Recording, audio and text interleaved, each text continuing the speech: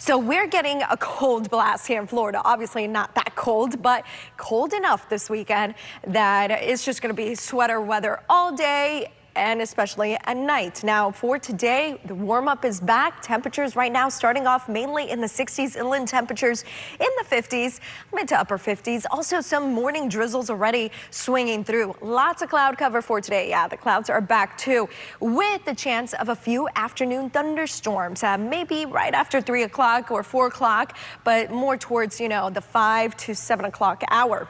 Rip current risk for beachgoers. It's high today. Boaters, it's getting bumpy out there. Winds easterly this morning, then southeast by the afternoon. Now let's focus in and break down this 7 days. So I want to talk about that vipercast for today. Now we're dealing with drizzles, but then by 4 o'clock, some spotty showers developing. You could see potentially some heavier downpours. Those could actually be some thunderstorms rolling through during the evening hours too over Palm Beach County. Not going to rule it out for the Treasure Coast either, but expect, the rain today, later today. It's not completely dry, and once we get into tomorrow, we'll have some showers earlier in the day. Winds kick up out of the southwest. That's going to warm up tomorrow's high to 80 degrees.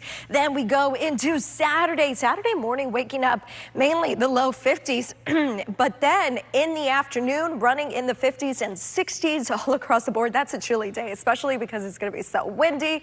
Then at night, lows dropping in the 40s for the majority of inland areas in the Treasure Coast. So Sunday morning is going to be cold, and it will remain also chilly throughout the rest of Sunday afternoon. Okay.